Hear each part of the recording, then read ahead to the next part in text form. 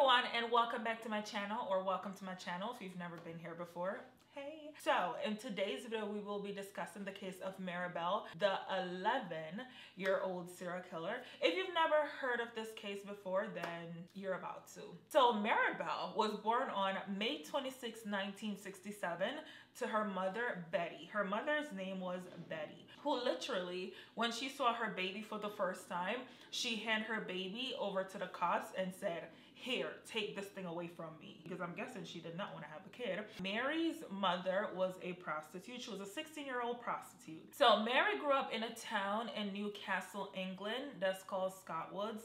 Scotwoods was kind of like the slums. It was kind of like the ghetto, but like a little more ghetto. Kids like 2-year-old, they will be outside playing unsupervised. The area was like very poor. A lot of the women in the town, they were prostitutes. Like literally every other household there was a prostitute, because I'm guessing that's just how they made their living. So Mary's mom Betty was always away on business, so she was never really home. But Mary didn't really care if she's not home much, because when she was home, like, she literally was very abusive to Mary. Like, she was abusive both mentally and physically.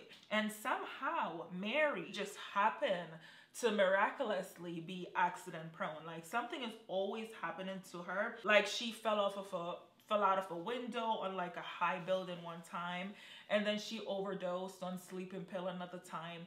People really thought that Mary's mom Betty was actually giving her the sleeping pills so she can, you know, because she's been really trying to get rid of the kid. So she just been giving her the sleeping pills as candy. She's really been trying to get rid of her. Like, one time, Betty, who is Mary's mom, her sister, Betty's sister, literally caught Betty trying to give away Mary. Like, she went up to this woman who has been trying to adopt kids unsuccessfully, and she literally was like, "Here, take her." And then the woman walked off, and Mary's mom's sister, so Mary's aunt, literally had to go find her. I mean, she probably should have left her with that lady, because Lord knows she probably would have turned out a little bit better. And Mary's dad was a drunk. He was like literally a petty criminal and a drunk. So I mean, her mom is a prostitute and her dad is a petty criminal and a drunk. I mean, Mary didn't stand a chance at this point. So given the circumstances of Mary's upbringing, she was just very different. She was just very withdrawn, very weird, because weird could be a good thing. A lot of her classmates did not want to play with her, and that's mainly because she was like really aggressive. She was just mean, so her other classmates didn't really want to play with her. One of the teachers noticed that one of the students had a scar on her cheek, and when the teacher asked her what happened, she literally said that Mary put out a cigarette on her cheek. I mean, I have so many questions. You're 10. Why do you have a cigarette? Like, where are the adults? Like, what were they doing in school? Like, what? So because of Mary's aggressive and evil behavior, she really didn't have any friends except for one kid.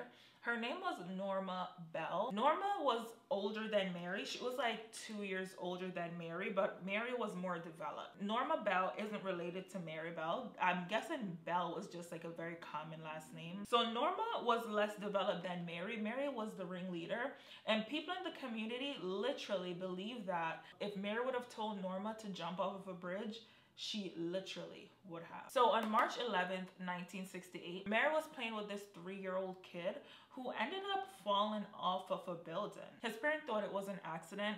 No one really thought anything of it. But a few ladies in the community actually reported to police and told police that Mary tried to strangle their kids. Police, they didn't really think anything of it. They just like briefly spoke with her, and then, you know, basically just like gave her a lecture and then just move on. Right before Mary's birthday on May 25th, right before she turned 11, she actually strangled a 4-year-old kid. His name was Martin Brown. Mary strangled him in an abandoned home. At first, the police, they didn't really think anything of it, again, because they actually, when they went to the crime scene, they just saw like a little bit of blood on his face, so they didn't really think anything of it. And then they saw empty pill bottles. I mean, why is there pills everywhere? So they thought that he might have taken the pills thinking that they were candy. And also his mother said that he's like really afraid of heights, so she thought that he probably went up the stairs and then looked down and just like somehow shocked and died. So they didn't really think anything of it. They literally said that his death was an accident and said that he died from natural causes at 4 years old. He was 4. Martin's family didn't really think anything of it, but one day Mary and her friend Norma showed up to Martin's home, and she asked Martin's mother, can she see him? Martin's mom explained to them, they were like, you know, he died. You can't see him. He's not coming back, because, you know, she just thought they didn't really understand. And Mary literally looked at this woman and she was like, I know, I want to see him in his coffin. I mean, oh my God, girl. Crazy, right?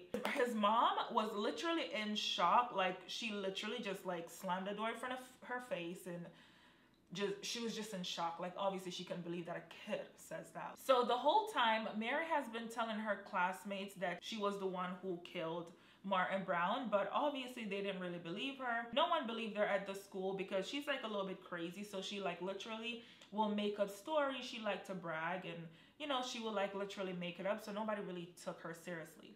One afternoon, a nursery was actually vandalized, and there were notes, like very disturbing notes that were left in the nursery, basically threatening to kill again, basically saying, oh, I killed Martin Brown and I'll kill again. And you know, so they literally thought it was just like a morbid prank for the nursery, so they didn't really think anything of it. And at the time, the nursery didn't really have any surveillance, so they didn't really look further into it. So a few months later, after Mary committed her first murder, she actually struck again. Mary killed a 2-year-old boy. His name was Brian Howie, and she basically killed him in the same manner that she killed the first boy, Martin, by strangulation. But this time she actually used the scissors to basically leave like a, I'm guessing a branding, or leave like a logo. So she was like really turning into a real psycho at this point. So she kind of like used the scissors to kind of like leave like a logo. When the little boy's family started looking for him, the police organized a search, and Mary would literally be at the front row. She would literally go and help his sister looking for him, and even at one point she pointed over to the rock, like over where his body was hiding. She pointed over there, like telling his sister like, oh, look over there, he may be over there. I mean, his sister was like, no, I don't think so, and then just like moved on, but that's really where he was. So based on the gentleness of the murder, this is when detectives realized that they were looking for a child.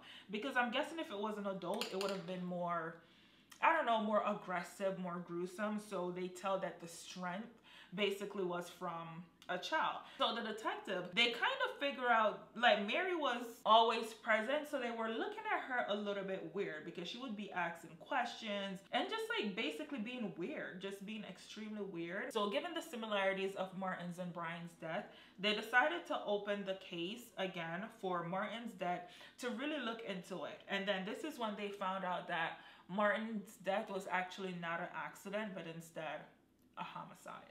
So now they started interviewing kids in the neighborhood just to kind of like, you know, try to figure out who, you know, who they think did it, or like, or even more importantly, like if anybody saw anything, like if any of the kids seen anything.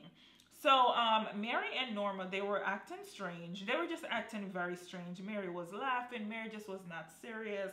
So they kind of figure out that Mary was the one who did it, because Mary basically gave herself away. Like when the detective would ask her questions, she would literally answer the questions before the questions were finished. And she would just basically be talking a lot. So obviously that just makes her look super guilty. And then she actually tried to blame the crime on another kid. But this is what she said that really gave her away. She actually said that she saw the kid, and the kid had like a broken scissors. And nobody knew about the fact that the kid had a branding or initial cut on his torso, except for the person who did it and the detective. So this is what made them really, was just like, okay, well, this is who committed the crime. Now, Mary and Norma basically started blaming each other, and you know, even the detectives, they even said that Mary actually threatened to kill Norma in front of them, like, girl, you're crazy. So at this point, Norma was acquitted because they figured that Norma is basically under the influence of Mary. Like, she literally just wouldn't even do anything without Mary. One of the kid was actually at the crime scene when it happened, at Brian's crime scene. But this kid, I think he was like 11, but he has like a mental age of 4. So he wasn't really developed. So he didn't really know what was going on. So basically the kid said that the method that Mary used to kill is that she would literally go around and just like tell like little boys that they have like a sore throat and she can make it better.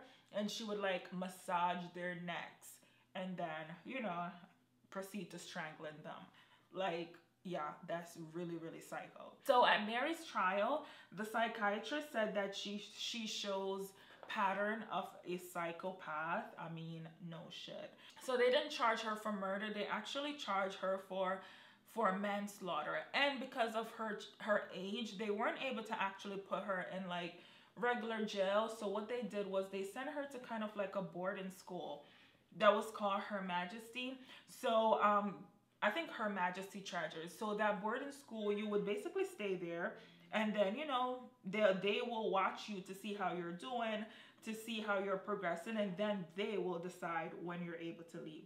So it's not like she was sentenced to like a certain amount of years or anything like that. Like, no, that's not how that works. You're just basically gonna stay there until they feel like you've improved and until they feel like you're no longer a threat to society. So 12 years later, they decided that Mary was actually well enough and capable to be out among society because she was no longer a threat. And by the way, let me just say this. While Mary was in jail, her mother was literally selling her handwritings, like selling photos, you know, just to like make money.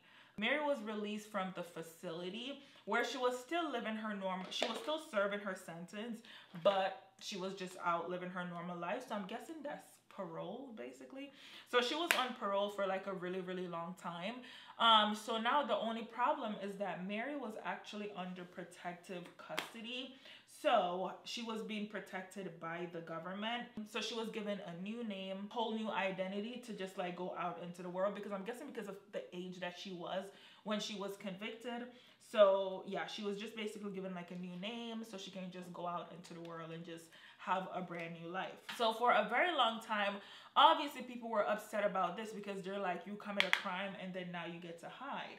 And then the tabloids, they like really try to find her, but eventually they did find her under her common law husband. So Mary did end up having a kid. So her kid actually didn't know about her crimes until she was 14 years old. So Mary's husband, Mary's kid, and Mary ended up having to leave the house because the public did find out where she lived. So she ended up having to leave, and then she just went into another protective location, I'm guessing. So that now that same anonymity will pass down to her daughter, to her daughter's daughter, basically will just pass down on to them. So yeah, people were just not happy about that you basically get to commit a crime and then, you know, live under a new identity. So as of today, Mary is still alive somewhere. No one knows, but she's still very much alive, out here living her regular life. And yeah. So yeah, that is it for this video. Thank you so much for watching. Don't forget to give this video a thumbs up and subscribe to my channel. I mean, you made it this far, like, might as well. Yeah, that is all I have for today. See you in my next one. Bye-bye.